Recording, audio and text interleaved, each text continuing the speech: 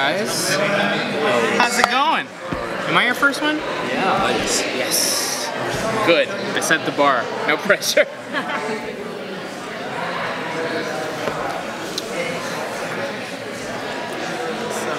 what are you most looking forward to this season then? I've been, so far from the scripts that I'm reading, the thing that most moves me and that is most compelling to me is the Nora West Allen storyline. She has some really great scenes with Grant in the first few episodes, and it's just, without revealing too much, it's a dynamic that that just, it gets me in some really emotional places. And so I look forward to seeing how they explore that and seeing sort of how it comes out when it airs. Yeah. What about Cisco? What about Cisco? I don't know. What about Cisco? Cisco's in pain. Yeah, he's fresh from a breakup. I think at the beginning of season 5, he hasn't really had the time to process the breakup yet, so he's being a little irresponsible, I think, generally. So I think fans can expect a bit of a learning curve on his part with regards to his being able to move on from the breakup. However, I think both Caitlin and Ralph see this as an opportunity to try to help their friend. So there are definitely some hijinks in store with regards to Cisco moving on from the breakup. Is he gonna explore his powers in another way? I will say that Cisco's powers will be challenged in a way that they've never been challenged before, in a very unique and perilous way. Yeah.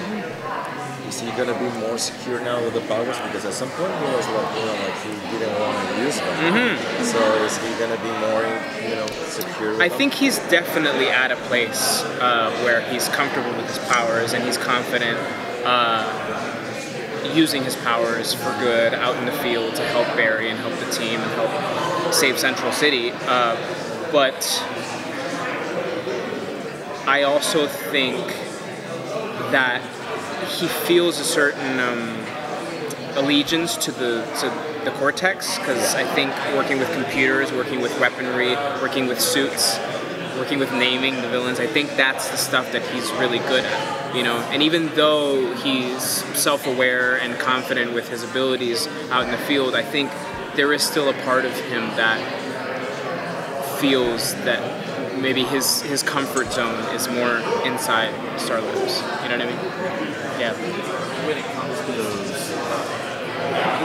comes to those new names and new devices and new suits, can you tease us with anything yet?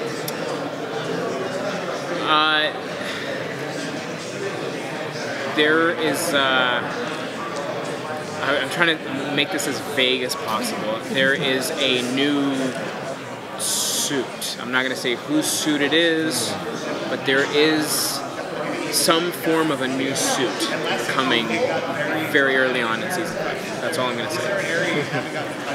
What went through your mind when you read the first script, the first episode this season? I thought it was good. I thought it was pretty strong for a season 5 opener. New problems are presented.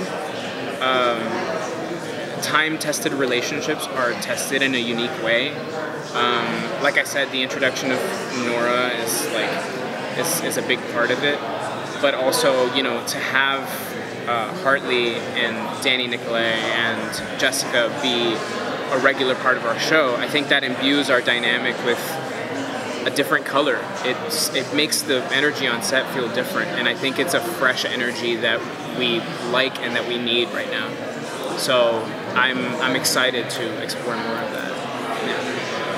The episode 1 Sorry, bro. Time. Crunching on timing. Go ahead. Alright, sorry. Episode 100 is coming. Can you expect something big? You can expect Tom Cavanaugh to direct it. Yeah. That's right. For the 100? Thank you guys. For the 100? Yep. Thank you guys. Sorry about that. Thank you guys.